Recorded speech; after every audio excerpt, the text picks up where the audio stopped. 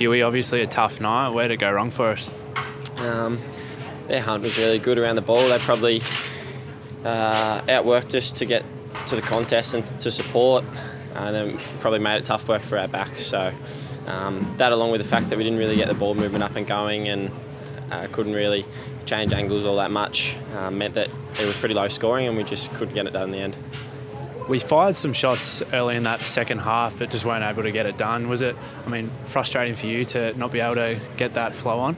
It was a little bit. We know you got to pound the rock and try and win the game a few times, and I felt like we kept pushing, kept trying, but it just wasn't meant to be. It is tough when you haven't obviously looked at the footage. We'll have to look at that and see where we went wrong, have an honest review, and we've got to get back on the horse pretty quickly because we've got the Pies on Thursday night at the Gabba.